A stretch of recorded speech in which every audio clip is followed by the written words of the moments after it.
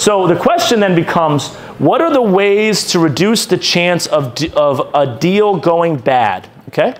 And so what I want to ask the question is, how do banks do it? So how do banks make sure a deal doesn't go bad? Because I think this is important for us to understand how banks kind of protect their interest so that we can protect our own interest when we are also doing the deals. How do banks do it? Go ahead. Reviewing income, reviewing debts, okay. reviewing credit to know what the chances you're going to pay your loan off. So they're profiling you. What else are they doing? Appraising the property. Appraising the property. What else are they doing? Assume the worst case scenario. Some assume the worst case scenario. Okay, what else? Oh, you're missing a big one. Taking a down payment? Big down payments. It's a big one, right? Like if you have 20% in a deal, are you going to walk away from, let's say it's a $200,000 investment, which is a nothing house right now. Are you guys, any of you going to walk away from $40,000? I'm not. Right? So when you have skin in the game, you're going to make better decisions and you're probably not going to do it. Why do you think that hard money lenders, they always make you have at least 10%? You got to have skin in the game, right? If you don't have skin in the game, then I'm just going to provide the keys. So where do you think the biggest foreclosures and delinquencies end up becoming in? FHA, CHFA, all the ones where they got 3% down, this and that. We got screwed previous and back in 2004 with the Ninja loans. Remember what Ninja stood for? No income, no job. Yeah, no income, no job, something, right? It's like these loans that like they literally did not even screen you. They had negative amortization because they assumed that prices were going to continue to go up. And then you get surprised when we have a housing crisis. Now, we're not to that level because so many of the loans with Dodd-Frank and things like that force you to have 20% down. But the people that are going to be struggle with it are the ones that are CHFA, FHA, because they really don't have that much invested. And not only that, but they got to pay PMI, they have a higher interest rate because they don't have as much skin in the game. Does that make sense? So that's how banks do it. How do flippers do it? How do flippers reduce the chance of a deal going bad? Go ahead, Brandon. Buying a good deal. Buy a good deal, right? What is a good deal? Significantly below market value. So significantly below market value. That's right. Anyone else know how flippers do it? They have resources that they pay. Usually, probably they don't have general contractors that have the owner employees that they pay. Sure. Okay, so it could be that I basically am able to absorb some of the maintenance as it. So Warren, let me ask you a question. How do you stop a flip from being bad? Buying right. So the correct answer is buying right, say no to a lot. So Warren's my business partner. We do some flips together, and we don't have any right now because we can't find a deal that has enough value in it to reduce our risk to a level where we're comfortable with it. Right? If the market goes down, all these flippers and everyone else are going to be screwed. They're going to lose everything. There's a guy that I know who was a flipper in Phoenix, Arizona. Phoenix is a beautiful place. Do you guys know what happened to Phoenix circa 2008? Anyone remember what happened to Las Vegas and Phoenix and a bunch of those places? They lost 50% of its value. 50% of the value. This guy had tried to be good. He had 50% equity in all of his deals. He was a multi-millionaire. I met him when he was renting a property from my parents. He lost everything. Everything. He had too many projects that were uncompleted that he couldn't sell. He had to give it all to the bank, right? So like margin of safety and risk is super important. Say no to way more deals than you say yes to. Super important, okay? Now, how do buy and hold investors do it? How do we reduce the chance of a deal going bad? You gotta make sure you can pay for it. That's the biggest thing, I think, is if you can pay for your mortgage and all the other expenses, you won't lose it. Correct. So what I would argue on that is have an unlimited time horizon. My dad has made multi-millions of dollars, and he was a teacher's salary. Let me ask you guys a question here. I know your population is a little bit different. But my dad, when he started off years and years ago, was probably making $10,000 a year as a teacher. So when he finished, I think the most he was making was maybe $50,000. How does a man that's only making $50,000 when he finishes his teaching career after 30 years acquire a multi-million-dollar real estate portfolio? Like how? How? Like seriously, like how is this even possible? It shouldn't be. But the reason why is because he did what is necessary. He held a property forever. He's only sold 3 properties in his life. One was to me, one was to a friend of the family, and one was a property in Hartford. What do you think that tells you about Hartford? Don't buy in Hartford. So like have an infinite horizon. What does that mean? He used to say things, and this is what you need to be thinking about right now. I thought it was a terrible thing, but now it's a true statement. He said, if I only have to subsidize this property by $300 a month, in 30 years it'll be paid off, right? If I only have to have negative cash flow to pay this property off, I'll have it paid off in 30 years. He had a long-term hold mentality, and he was able to do it because of that. So buy and hold. If you want to reduce the chance of a deal going bad, you have to have an expectation that I'm going to hold this property forever. Okay? So what does that mean for me? It means I'm not buying in Hartford. I'm not buying in Waterbury. I'm not going to buy in a place that's going to beat me up so bad that I want to sell. Okay? That doesn't mean I buy in West Hartford. I buy in Middletown, solid C+ area, right? I just don't buy in C and D areas, right? So buy things that you want to hold long term and you're going to make money on it because like my dad, you hold forever and you'll make multi-millions of dollars, okay? Okay, so we're going to go through this one hopefully a little bit quicker because I am going slow, and hopefully you guys are getting a lot of education on this already. But there's 3 approaches to real estate, evaluating real estate and appraisals, okay? So the sales approach or market approach, who knows what that is? What? Similar properties you're selling. It's the ARV, right? Generally the ARV flipping is really based on the market approach, and so it's what other similar properties are selling for. So that's what you want to know. Single family homes, 2-family homes, they more are weighted towards sales approach and market approach. You want to know that because you want to know how to evaluate the deals. What is cost approach and where do cost approach properties generally lie? Anyone? Cost to rebuild. Cost to rebuild, right? So it's going to be a property that you buy that doesn't have a lot of similar properties and or have a lot of income from other places. So what could you get a loan on for cost approach? There would be churches, there would be schools, there would be things like that that maybe don't have a traditional valuation because it's not based on the land, but maybe what you're doing with the land, right? Like I've got a congregation of parishioners paying tithes to basically then support this loan. And then what is income approach?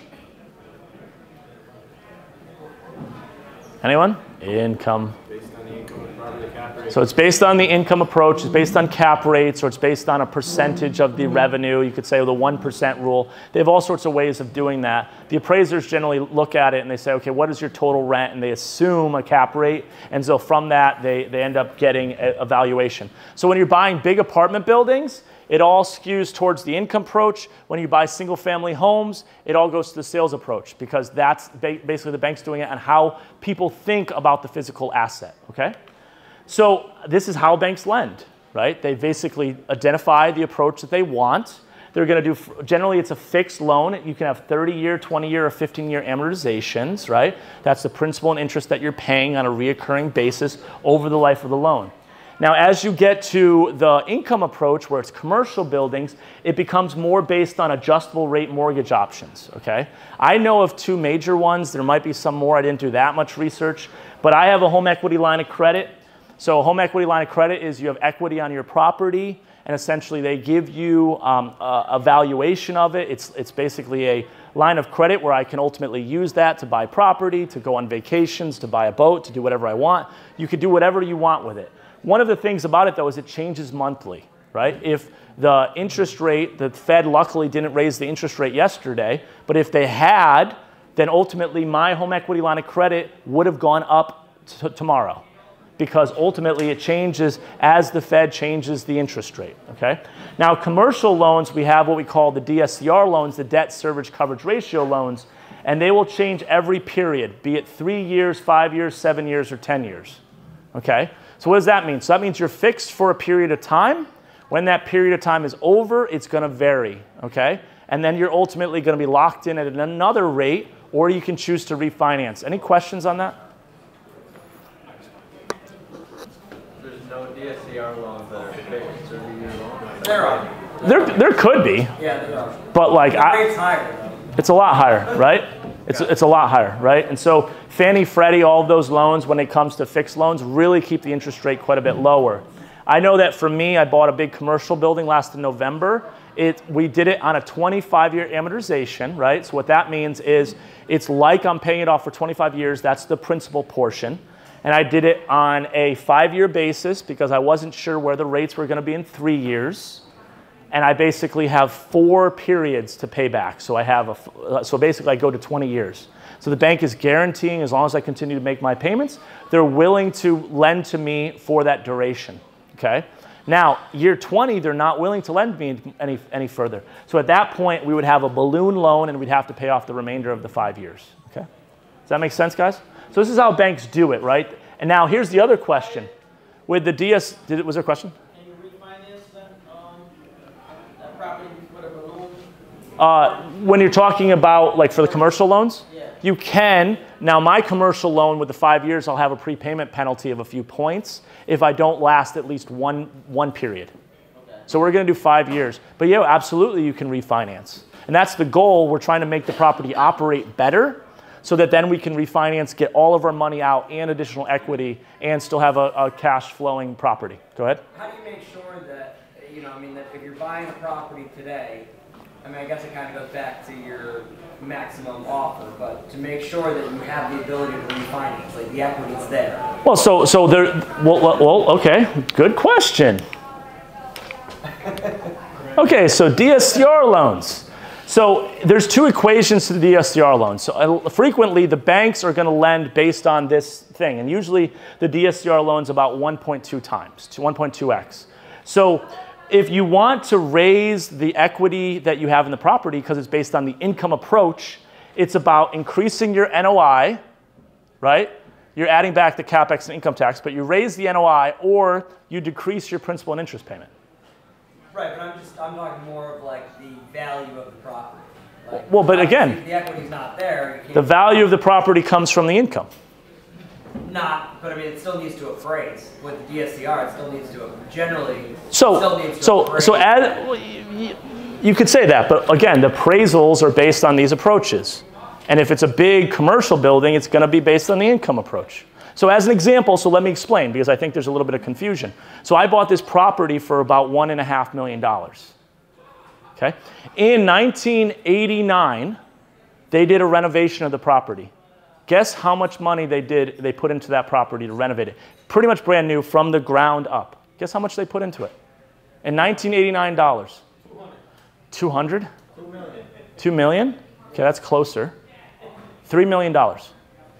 So I bought a property in 2023 dollars for $1.5 million that someone in 1989 dollars spent $3 million on.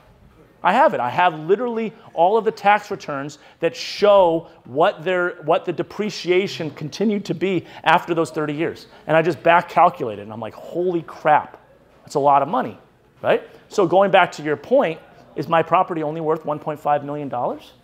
Literally in 1989, it was $3 million. So you would think that, and that's because you're thinking about it from a cost approach perspective, but really it's just about the income that I produce. So if I'm producing more income such that my DSCR becomes 2.0, I could probably refinance it back to 1.2. Make sense? Okay? So that's the point. So if we want to outperform in the assets that we have, we need to figure out ways to increase the net operating income or get lucky and have the principal and interest payment, aka the mortgage, actually the interest rate go down so that we have a higher DSCR and we can lend more. Why do you think everything went up so high on the commercial space? Because the principal and interest went down so they could buy a lower NOI, which basically means that the purchase price went up. Does that make? Go ahead. How much units was that commercial? Mine? It's about 40-something commercial units. It's about 25,000 square feet. 1.5 million? 1.625, but yeah. How much you put up for closing? My partner and I, 25%. We've also put in $200,000 into renovating it. And we're going to put another $200,000 in next year. We're making it nice. If you want an office space, I got some more available. So, does any other questions? I saw another hand. I'm sorry. So I have a quick question about what you guys are talking about. So essentially, different types of assets appraised and valued differently, right? Sure. So mostly multifamilies are appraised on income generation. So what So- happens when you have like another multifamily but it needs some work?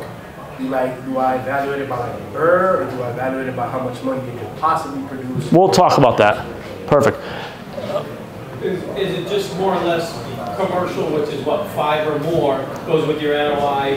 So if Yeah, so, if you raise your rents, then you're... It's a great question. So anytime you're 4 and below, there's enough 4th and below families that it's going to be based on sales approach. As you get more to 20, 30 unit buildings, so if you have an 8, they might partly do both. They play a game and it's going to be magic that whatever you offer is going to be exactly the appraised value. Everyone is geniuses, right? If you've ever seen it, oh, I bid $425,000, it's worth exactly $425,000. It's all just a big game that everyone plays. I always joke with any of my clients and say, you're a genius. You bid exactly the amount that it's worth. Well, guess what? If you bid $25,000 less, it would have been worth exactly that much. So again, the DSCR loans are going to lend based on the historical asset performance, not you.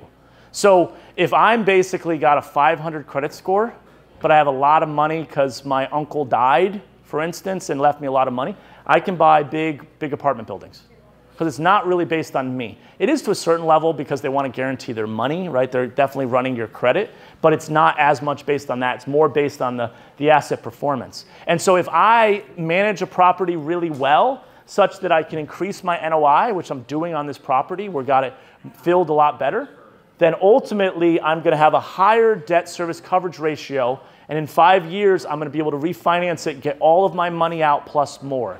So my business partner and I expect that in 5 years we'll probably double the value from 1.625 to 3 million, and we'll probably each take home something like $500,000.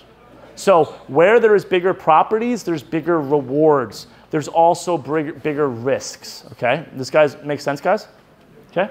So DSCR loans usually have to have a 1.2x or higher ratio. If you increase your income and or lower your expenses, DSCR goes up. Syndication investors make all their wealth when refinancing, not on cash flow. So that's really an interesting thing that I learned. I'm a cash flow person. But you look at the Grant Cardones and all these other people, they don't make any money on cash flow. They make money on basically continuing to get more money out of the bank.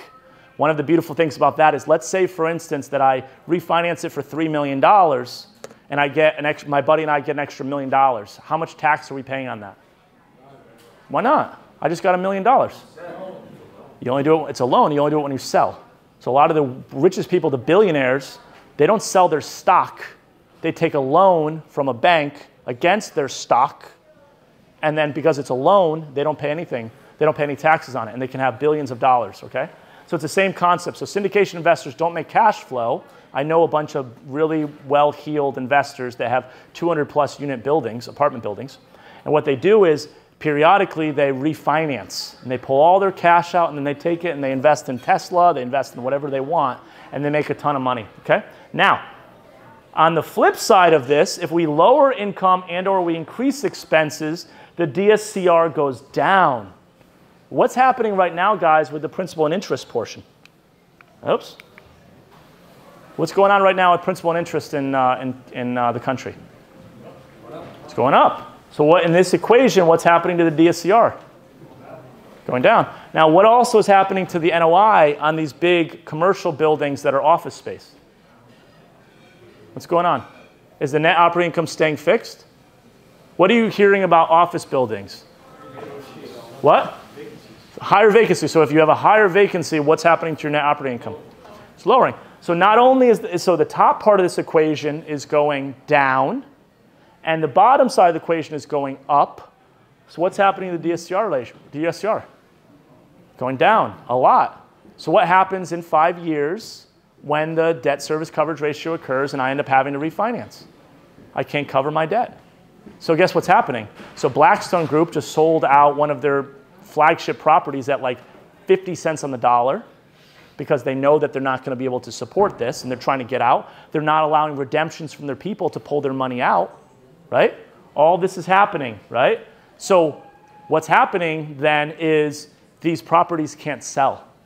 And so I think there's going to be significant capitulation in the real estate market, specifically because of commercial. It's about a $1 trillion thing that's going to come in the next 2 years. This very likely is what will crash our economy, is the commercial real estate market and what's about to happen. You know why they don't tell you about this stuff? Because if they tell you about this, what happens to people? They get scared. What happens when they get scared? They start to change their behavior, and it definitely happens. So all of the economists that tell you that things are going well, do it because they have to lie to you, because if they tell you what they really feel, it's going to happen, right? So they're literally they're talking about how threading a needle is because of all this stuff. And it's likely that it could possibly not happen, but there's going to be some capitulation. I'm curious to see whether or not they turn on the money printer again in a year or two. Like, that's where I'm looking. So I am starting to hoard cash a little bit, guys. Now, residential is going to continue to happen. You don't have to worry about that. It's really in office space. It's pretty a unique place where we used to have historically about 10% vacancy. Now we have closer to 20% vacancy, and people are about to lose their shirts. Okay? You know what's funny? It's off topic, but I heard that a lot of big companies are bringing their employees back because of political pressure, right, to have folks back in the office and the restaurants, the communities around that, right, to bring them back up. So I'm hearing there's a lot of political pressure from, And it very well could be for the same exact reason. Yeah. Right? Very well could be. All right, cool. So that's the DSCR ratio, right? That's basically how banks are evaluating these deals. So now we go into how do we evaluate real estate with flips, okay? So we want to, and I think John basically talked about 0.7 times this and this, because he's he basically is a straight A student, right? So we have the ARV, so that's the market approach for a single family. We're going to generate a work scope and cost to complete the work scope. We have the MAO, the maximum allowable offer. We determine using one of a few methods, okay? So we have, and John talked about besides his wholesale fee, right? And that we can put in as well. But the MAO is your ARV, it's your after repair value, minus your fixed costs, right? So what are your fixed costs in this case, guys? What's fixed costs when we end up calculating this kind of stuff? Anyone have any idea? So this would be your debt service, this would be your taxes, this would be your insurance, this would be your closing costs with your lawyer and paying your realtor fees. Those are fixed costs, okay? And then we have our repair costs, and those are obviously the costs to repair. And then you could say your desired profit. So if you have $1 million property, I'm sorry, but you're not going to be able to use this equation, right? Because there's too much at stake that someone's going to allow on $1 million property someone to make $300,000. You're going to have a compression ultimately in this. And it's because of the fact that there's more people that are willing to support these huge deals because there's more money that can be made, okay? But for most deals, this is a really good analysis or a really good way of evaluating it. This is how I evaluate flips. So it's your MAO equals your ARV times 0.7. So let's say you're at $100,000, just to make our numbers really, really simple. So if you're $100,000 ARV, so times 0.7, so $70,000. And let's say it's $20,000 in repair costs. So that means we should only offer $50,000, right? So it would be $100,000 times 0.7 is $70,000 minus your repair cost of 20 means your maximum allowable offer should be $50,000. Does that make sense, guys? And so you're giving yourself basically about $30,000 of ability to make money. Now, but I just asked the question. I said, yeah, but that's your repair cost. What about your fixed costs? So in that 0.7 is all of those things like your debt service, like your closing costs. So you have to do deals really fast because otherwise your debt service can start to swamp things, right? So that's what we need to do when we're doing this. So that's what I'm saying. 30% margin includes your fixed costs and profit and some small amount for risk, right? We always want to budget somewhere around 10 to 20% above and beyond what we expect the repair costs to be. Because unfortunately, it does happen. Shit does happen. So, and then hard money lenders right now, they lend at something like 10 to 13% yearly interest and 2 to 3 points. You guys know what points are? Everyone know? Anyone have a question about points? What points are? We good? Points? So basically, for the ability for me to lend you, so hard money lenders, they don't make money on the interest. So I have a bunch of money. I have $100 million and I want to lend it. They're going to tell me I'm going to give you 10% on the money that I lend to you. So I'm going to say, okay, that sounds great. So I'm going to give them a bunch of money. So they're going to give me that 10%, but they're going to take a percentage of the money through the points. So they make all their money on points, and they borrow money and give that back to the lenders. So usually they don't even have their own money at play. They have someone else's money. So Sam, is it safe to say that usually with points, it's 1% of what the property is worth? I would say no, it's usually 2 to 3, especially right now. 1% per point. Yeah. Each point is a percent. So exactly correct, yeah. But right now it's 2 to 3 points usually. So let's say that you start a property and you finish it the next day. You're still going to pay 3%, 2 to 3%, even though you have the loan was not out. And people do that. Like I have people that literally pay me for the right for me to give them money and then give it right back to me 2%. I take it all the time, especially if I know the person. Right? Make sense? Anyone questions on flips? Because I don't talk much about flips. All right, cool. All right, so we got about 3 different ways of evaluating real estate, buy and hold. So cap rate's the first one, and we talked about this a little bit before. So the cap rate is the expected yearly percentage return when buying a property in cash. We want to exclude principal and interest because we're buying it in cash, okay? So, but technically, the way that I define it is it's the net operating income, we go back to the question, divided by the purchase price plus the immediate renovation. So when you talk about a distressed property, there's different parts to it. If you have to replace a roof, if you have to replace a heating system, right? Well, then it's kind of part of the purchase price. Because if they had a good roof or had a good heating system, they would have made more money on the property, okay? So if you buy a property for $100,000, but you have to put $40,000 into it immediately, then I believe that the cap rate should be based on that immediate renovation. Now, if you're renovating a kitchen and you're raising the rents because you're renovating the kitchen, that doesn't go in there because that's now an enhancement on the value of the property that will give you a higher net operating income. Does that make sense? And this is where we can get into pro formas and everything else again, where, well, I'm raising the rents because of the fact I'm increasing the value of the property, okay? So the net operating income is the gross income minus your total expenses. In this case, we're doing including the amortized expenses. The gross income is the total income received from a tenant. That would be any rents and fees, parking, storage, whatever else.